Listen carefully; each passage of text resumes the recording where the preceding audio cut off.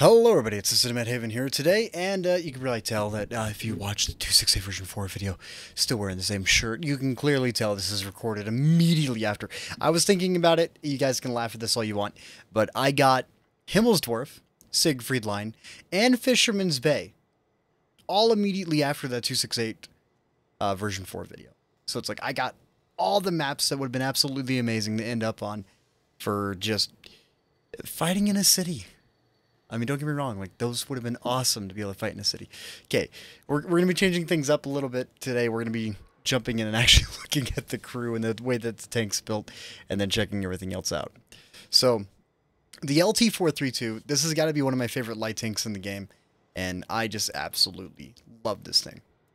Against tier 8s, if you know the armor of your opponent, you can side scrape against them. Against 120s, some tier 9s you can side scrape. Some tier 10s you can side scrape against them as well.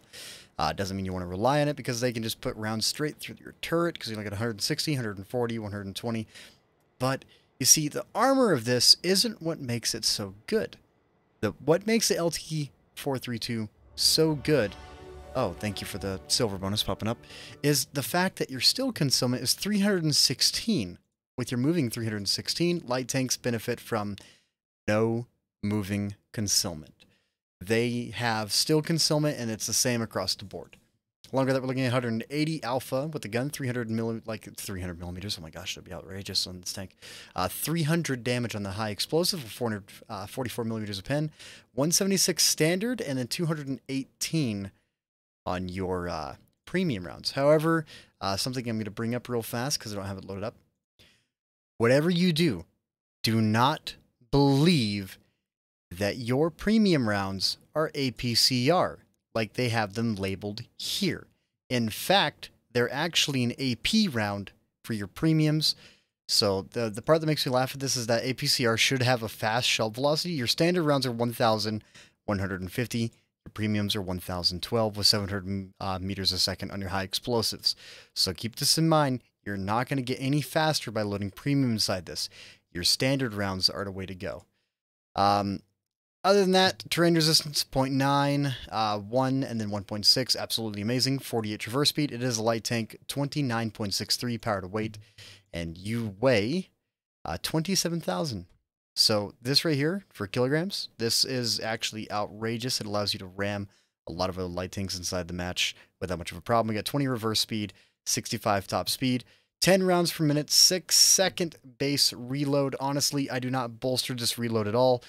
My crew, I don't even have rapid loading. I do have Born Leader, though. So there is that. So jumping into this, let's go ahead and take a look at the commander on here. It's Becky Lynch. She is a crew trainer. That's all she does. So we got situational awareness. We got 6th sense. Mark target with super massive lighting effects in the background there. Green Thumb. So one thing that I actually want to mention is Green Thumb. I don't find this to be a very effective perk. It's very situational that Green Thumb is actually worth having on your tank. For instance, maps like Sand River. Sand River, there's not a lot of foliage around the map. It's extremely difficult unless you're camping at the base or you're taking the center of the map. Green Thumb plays against that. Along with that, you also have Elamain. There's not a lot of foliage in Elamain. And then Nominam, there's not exactly a lot of usable foliage on that map. Along with Pearl River. Pearl River's got a lot more bushes around the map that you can kind of utilize. But overall, Green Thumb is just one of those perks that if you're taking it, you better use it because there's not a lot of maps that support this perk. However, Camouflage Expertise, this is beneficial on almost every single map just because it increases your concealment overall, along with the Camouflage Net. Born Leader, Off-Road Driving to help get a little bit of better terrain resistance. A couple of light tanks have got some pretty bad terrain resistance, so off-road driving is really good to stack on top of that. Along with that, Track Mechanic, a must-have in my opinion on every single tank, no matter the situation. Unless you're a wheeled vehicle. If you're a wheeled vehicle, please, for the life of you, don't use Wheel Mechanic. Use General Mechanic. It's 5% less, but at least you can transfer it to another tank and still have a crew that's actually able to be moved anywhere that you really want it. So this is a joke. This is better. Other than that, let's go ahead and start jumping into some gameplay here, and I'll talk to you guys in a second. So, Canis.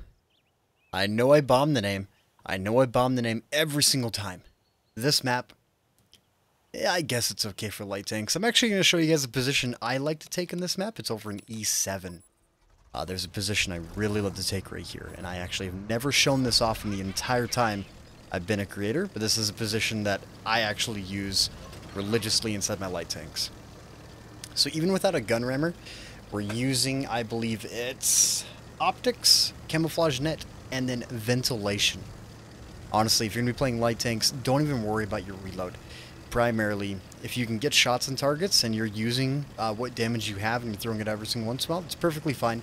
The Panzerwagen, the Panzerwagen, little party wagon, tier 10. I mean, if you bolster the gun in that one, that's completely fine. The Manticore, on the other hand, it loves concealment. This position right here, I love it because of these bushes. Just, you got a whole group of 4 bushes right here. You can actually get in, get some really good spots. Early spots for the right side. We've already got 2 detected. We've got a Cobra. Bad chat. Not exactly a whole lot that you can do from this position, though, because you can't fire. You can fall back by using this bush, and if you knock down that tree prior to coming in here, you can use that tree to actually get fully around the rock here. If you get spotted, that is. However, this is going to be a really slow match. T30, we detected him. He's not going to cross freely. Beautiful. 529, 264 assist off that. The UDAS got a little bit. Cobra's back in view. We detected him. Then again, a lot of passive scouting, you don't really see people talk a whole lot about it, because the gameplay is not exactly the most engaging for viewership, but it's something that you actually really want to cover. And we got detected because the bat chat pulled and we weren't fully covered by the rock. There's 2. He's going to want to put a 3rd into us, but he's not going to get it. A T30 still over here somewhere. I really don't want him to pull on me. It is a tier 10 dominant match, though, so I do want to be a little bit careful. 821 assisted. There we go. Hello, T30. How are you? Take it nice and slow. No point in pulling hard. I actually wonder. There's a couple of bushes right here. I don't know how effective they are, but we'll find out. Not good, not good, not good. Grill. I actually believe the bat chat spotted us out right there. So I guess one thing I can do is load some high explosives. Also, I actually recommend everyone to take high explosives just because you're going to be able to do this. You can prep areas by knocking down trees that we can actually pull up. You don't see it utilized a whole lot. Very afraid of that grill that's on top. There he is. I wonder if I can pull up safely right here because the tree's in the way. No. Still cannot. I guess we're going to knock down that tree too, and then hopefully that'll be enough.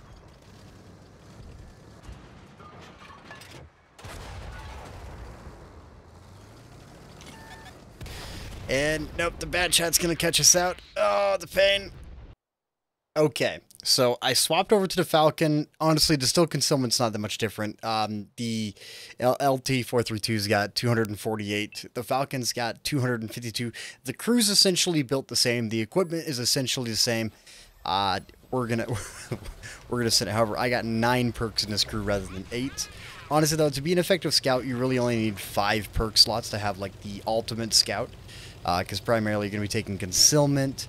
6th Sense is a requirement. I don't even care what tank you're inside of. 6th Sense is a requirement because it'll let you know that you're spotted. That little detected icon that pops up, that means a gun is on you. So the exclamation point that you will see every once in a while. Another thing is, on this map, this is actually one of the best trees to knock down. Because now you can come right here and you can sit right here. That light tank's going to pull and he's not going to spot us. And again, he's outside of our safety net. The safety net is actually on the mini-map. Take a look. We'll pull inside this bush right here and actually just sit straight inside the bush. Make sure it's completely covering us. And once we see that, we'll be fine. But right here, the safety net going around us, a little dotted line, that is your effective concealment. So people have to be usually within that to spot you out. But if they have really good crews, it'll be easy to detect you. Another thing is, whenever you're passive scouting, never lock on to an opponent. You always keep your gun away from them. That way they're not alerted to you aiming at them at all. It really helps with this, because whenever you aim at somebody, it's going to give them a detected icon, and that detected icon means that someone has line of sight and their gun is on you. So for instance, the bat chat that's hiding behind the buildings, if we lock onto him while he's still behind the building, it's going to play against us because he knows that we're aiming at him, that we have him detected. The gun must physically be on him. So real fast, we'll lock onto him for a split second. We'll lock off. You'll see he made a drastic turn because he got someone's gun aiming at him. Now that the gun is off, you'll see a difference right here. It's actually, I feel a little bit safe that we can pull up their light tanks H5. So we're actually going to try and make it to this bush. We're not going to make it because the bat chat's there. Our safety net kind of played against us. I was not thinking, and I did a hard pull. Oh! Alright, we're going to do this. I actually have no high explosives inside this. I'm very sad. I've been wanting to change it for a long time, but I've just never done it. Spot a target hit, 216. Thank you. Pull back up into our little safety bush here. The mighty bush. That bat chat's going to try and make it to that backside there, but we're not going to let him. Let's take our gun off of him. Readjust a little bit here. Light tank's coming back. Let's pull all the way in the bush. So pulling all the way in the bush, if we have enough still concealment inside of a light tank, it's almost a required proxy spot. And proxy spotting is within 15 meters of the target. So you can keep that in mind. We're going to do a little bit of pull up right here. Actually, we're going to pull in this bush. This is the mighty Bosch because it gives us a little bit better eyes. This backside here, because that tree's in the way. If I had a high explosive, I'd actually knock that tree down to the left, giving us a view in this area here. It's actually nice to see that the team for once is actually using my spotting, because I've done this a couple of times and the team has never really utilized what I've given them. Be very careful of that light tank though. That bat chat that still might be there. So one thing that we're going to do is rather than fully pulling in, we're going to pull up and stop. Light tank's coming in. Be prepared to jet. Nope, we're safe. We can make it to that bush, which we cannot because we jumped in. Our safety net got seen by the Centurion. AVRE. We're going to back off, do the same maneuver we did before.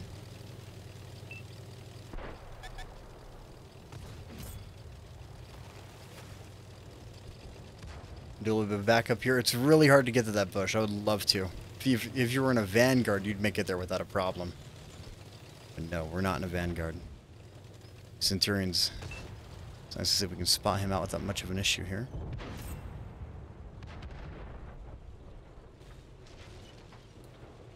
Do. Take this match nice and slow. It is 14-8. We're definitely winning this, but I don't want to pull. Alright, no sudden movements. You cannot see if you don't move. It's like a T-Rex. No, the mighty small arms. Everyone fear me. Rawr. Okay. There, now I'm safe. The light tank's taken out. I'm actually going to back up and see if I can kill the Centurion AVRE. Wait for the bushes to go solid. And... no! Send another shell. Okay, I think we're good. I waited for the bush to go solid. It played against me. So, there's something I read a while back, and I think it might be true. If you are within 50 meters of a bush when you fire, even whenever it's solid, the concealment values are actually lower than what they would be if you were 50 plus meters from the target. And the more that I play, the more that I'm starting to believe that, especially with a lot more that I've been playing inside light tanks. Let's see if we can get the 2100 assist off this guy. Should be able to safely fire against him, though.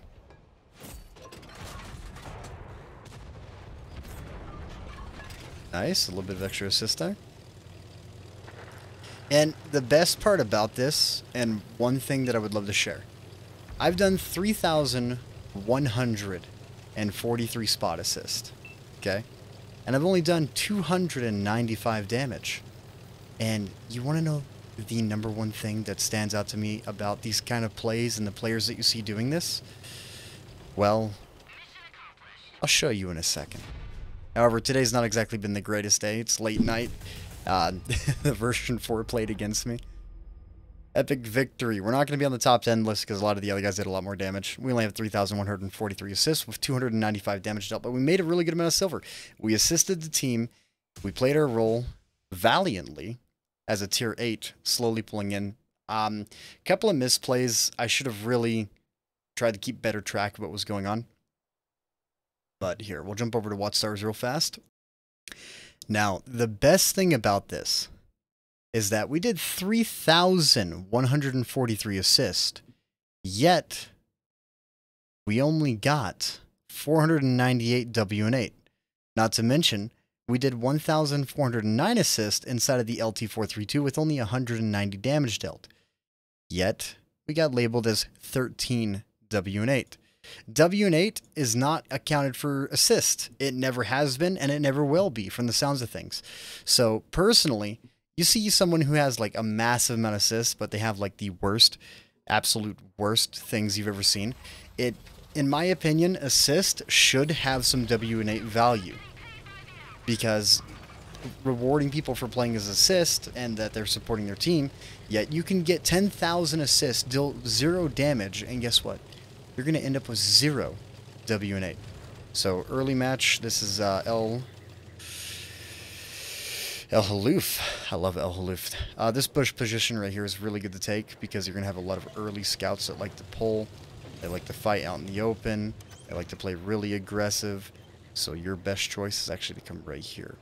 The next match, we're actually going to go ahead and pull back out in the LT-432 and go from there. You can see the aggressive scout plays going on right now. And there's no point in being aggressive. You just want to take your time and use your environment. Let's actually angle a little bit right here and get better better inside the mighty bushes.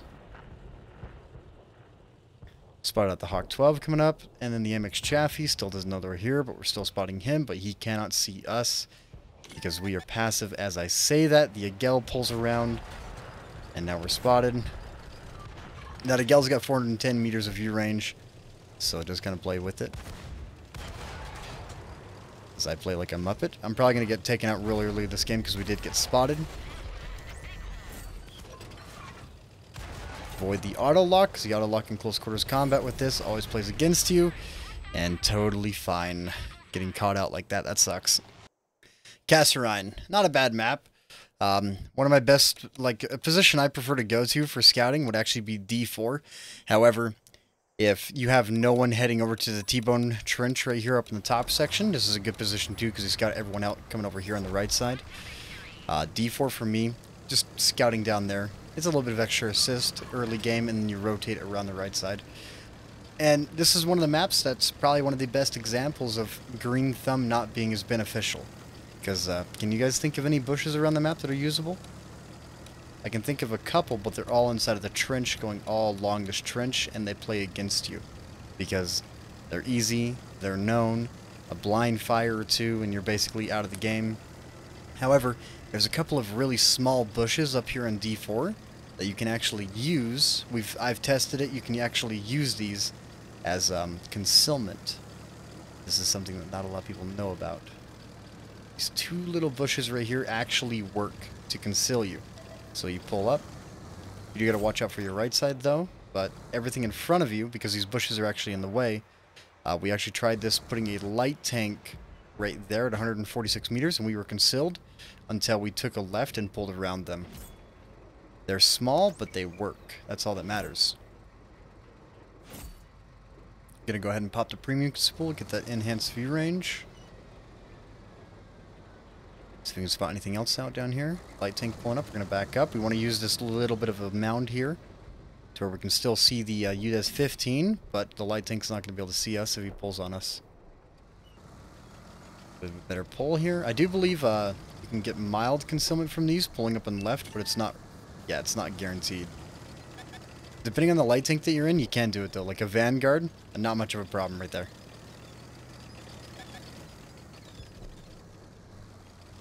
$318 assists so far, perfectly fine. Let's actually go for no overmatch in that. I do believe that's 30 millimeters, maybe 20 on the back of the 257.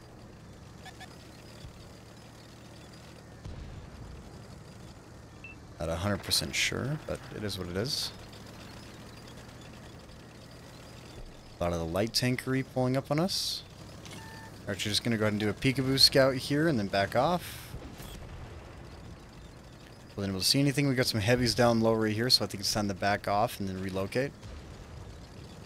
698 assist. I actually wonder if I should stay right here, provide the view range, and hope that no one is going to be suppressing those two heavies. So I guess it's time for me to pull off and then head back in the mid and pull up on the back section there to keep them spotted out because they're gone now. And there's moments where a lot of light tank players would probably pull the hill directly to keep them detected, but it's always best to back off to keep constant sight. Like right here, we should be in a safety net here in about 2 seconds. We're going to pull right here instead because they don't have a whole lot of area that they can travel through. More than likely they did drop down to the ditch to pull back around, if that's what they're planning. The T-49 is heading where we just were with his big derp gun. We're not going to give him the opportunity to use that big derp gun on us, because we backed off. He does 15-16. AP round traveling from there. Right side of that rock.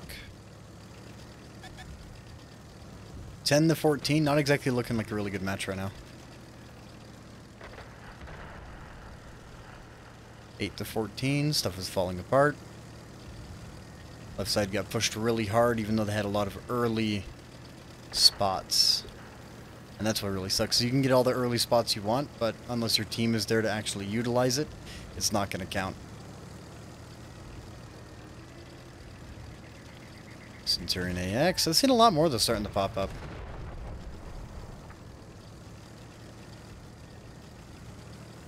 Is there a way that we can bring this back? Maybe. But the chances are very low.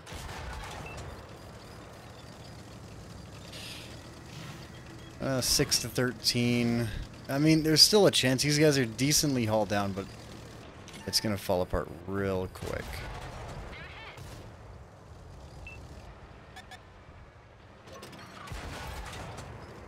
Actually, let's see if we can use some side-scraping maneuvers against that AX. I'm not spotting anything out on the left side here. There's some heat rounds flying from him, so side-scraping is off for sure. A little itty-bitty light tank behind us, if we actually just get in front of him here. Make our armor a little bit harder to pin. There we go.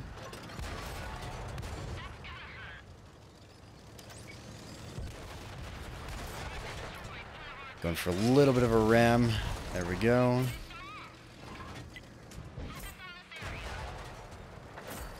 Got a medium pulling up behind us. Hello, AVRE. We all love you. Gonna actually want to get away from the AVRE. Oh, it's last man standing. Uh-oh. This is not good.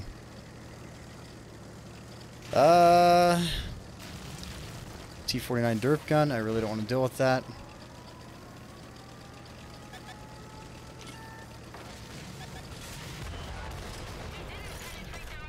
Good job, that's my tracks. T-49! Ah, the derp gun! So I thought about it. After the last match, I actually want to mention that mediums can essentially perform the same task as long as their concealment is under 268. You can essentially pull off light tank concealment inside some mediums as long as you have 268 or lower. Some people may be wondering why I chose the Lance and C over the Dragon, and the main reason why is because the Dragon can only achieve 271, while the Lance and C can do 262, and the extra 9 meters, you'll be surprised at how big of a difference an extra 9 meters can make. Because that's 9 meters overall. That's not like a percentage base where it's going to be like effective 3, effective 2. No, like testing this inside bushes, the Lance and C gets caught out at like 178, while the Dragon gets caught out at like 200. It's a big difference with that 9 meters of extra concealment. Not to mention decent power to weight. Then your 105, it's decent at 320 damage. Honestly, I would pull up the statistics of this tank to be able to tell you guys what they are, but believe me whenever I say this, I prefer the Lance and C over the Dragon any day, just because of the concealment advantage that the tank offers. Don't get me wrong. The 480 Hesh round that the Dragon offers, it may be devastating, but it's Hesh, and it's not always guaranteed, not to mention your standard rounds. It's 236 penetration, while this one is 242 on your APCR premium round. I missed a tree.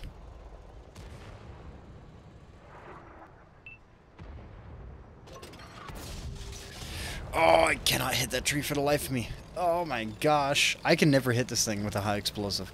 I always over-aim it. This tree right here, though, if you come to it, this is just a heads up when we're taking this flank.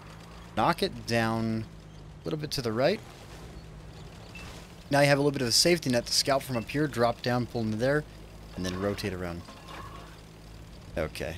Well, we're doing scout things, so let's go do scout things. T-30 off in the distance there. He's down. I did not mean to pull the trigger there, but I guess I did. MX-30B.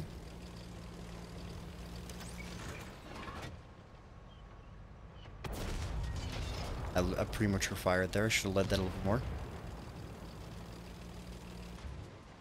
You guys can probably tell I am not having the greatest experience right now. Not to mention, this match is going by way fast. And I'm not going to be getting a whole lot of assist either, because everyone's pushing in super quick too. Alright, back to some light tank action. I guess we'll do the mediums on another day. That match, everyone rushed in. It went by way too quick. And the enemy team did not send anyone on the left side, so the entire left side fell apart really fast. So we're not going to include that match or the rest of it. But I'll show off that tree spot. Tree spot's totally fine. Another thing about light tanks that I want to mention that not a lot of people even think about, like the effectiveness of a light tank by simply detecting and aiming your gun at a target. For instance, airfield here, I'm not expecting a whole lot of assistance damage, but what I am expecting is to prevent people from pulling right here. That's the goal. Prevent them from pulling, because if they're spotted, they're less likely to try and perform a flank in your team, which is going to allow your team to work the inside ridge here, the Rocky Pass on airfield, and it's better plays. And honestly, it's a way smarter decision just to essentially passive scout and occasionally throw out a shell, but don't land it. Kind of like you land near the target, but you're not actually trying to hit the target directly. Our safety net should be playing with us right here. And a lot of people that are going to be pulling on this side, they're going to be getting spotted. And then they're not going to want to try and do a flank play. Thing we can do that I do kind of want to try out is this position right here. Get into it correctly, we should be okay. The thing is, if a tree's not knocked down, you do not benefit from any concealment from it, which is really dumb.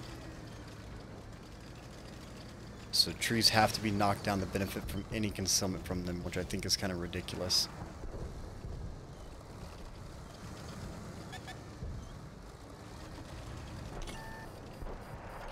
I guess we'll send out some damage. Ouch. That was a big boy round. Heat round coming from a UDES. That's always lovely.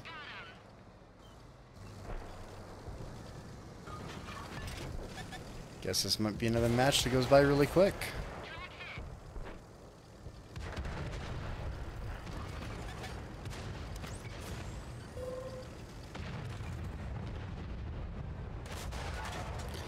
Ooh, maybe a little bit too much lead in that lichen.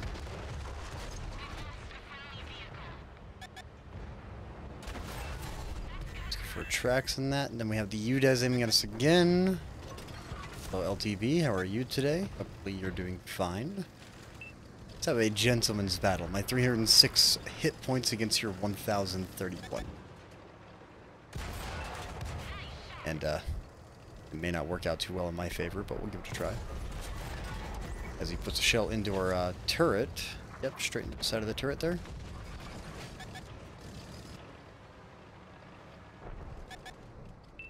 Come on, I'm by myself. Don't leave me alone. It's not that bad, is it? His gamertag is newbie, so I guess maybe. There we go, a little bit of bounce. Gotta say, this is another thing about the LT-432 that I absolutely love, is just the fact that you have enough armor to really pull on people, and then he's got loading the high explosives now. Come on, this is just like miniature medium combat LTB. I got hatches, you can aim for them. Ah, the Ferdinand. Yeah, not all light tank gameplay requires you to constantly jump up to support the team. Sometimes it can be a simple pull around a corner, spot a target, sorry for my slanguage there, but spot a target, because it makes them hesitate on trying to make a push, or take any push at that matter. Yes, trees are dumb. You have to knock them down to benefit from them.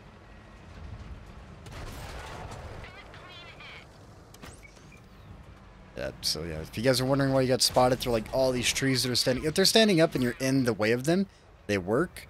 But a lot of these smaller trees, it's like they see the very bottom of your tracks and like, there's a tank there.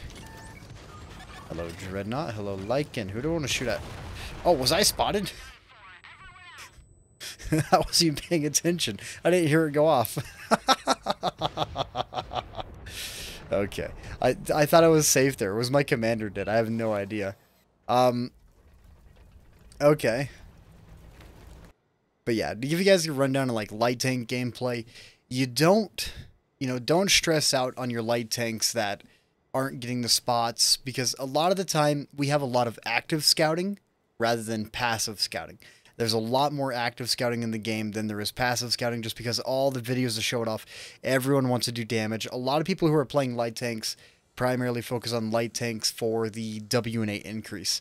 And the example I can give on that would actually be the Gel, the Hawk 30. So what I'm going to do here is we're going to go tier 8, light tank. We're going to go Hawk 30. There we go. We're going to scroll down. And then in the last couple times I played it on 3/1/23, and then on the 26th of last month. So on the 1st of this month and then on the 26th of last month, I played a total of 5 matches and maintained an 8,000 W&A across the board. Only averaging 2,679 and then 3,305 damage, with not a whole lot of assistance on those days, just because light tanks, for whatever reason, have a massive increase to what they can earn inside of W&8.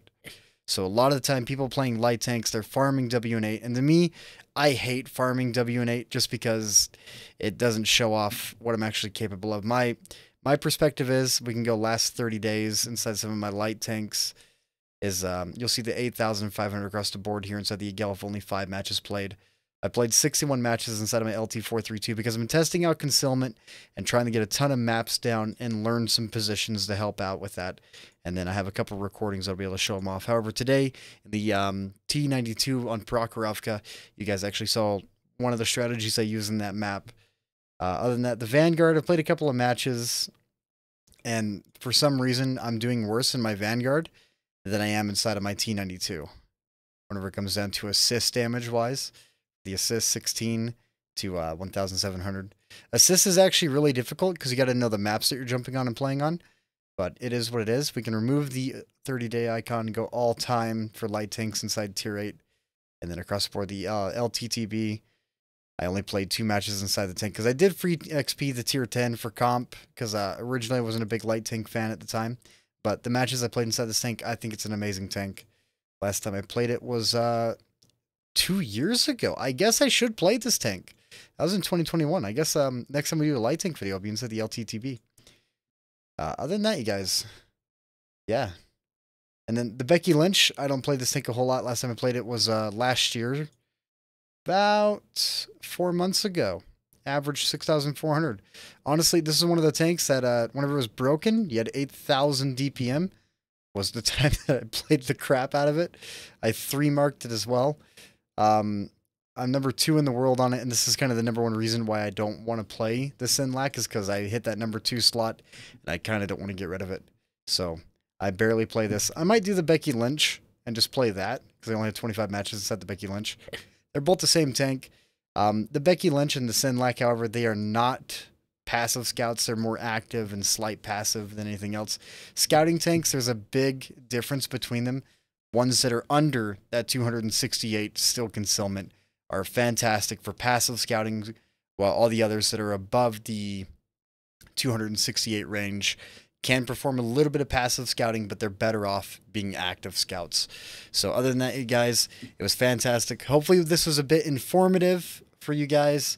I know it was for me. I don't use light tanks to farm WN8.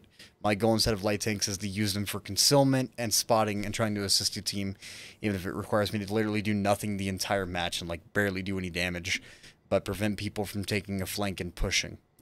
So, hopefully if you've been struggling with your light tanks, the information I give you guys today will help out. Other than that, thank you. Hope you guys enjoyed it. I'm out of here. It's time for me to go to bed.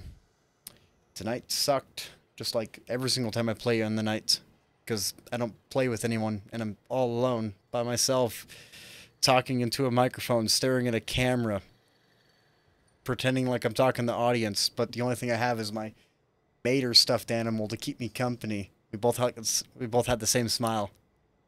Don't worry about it.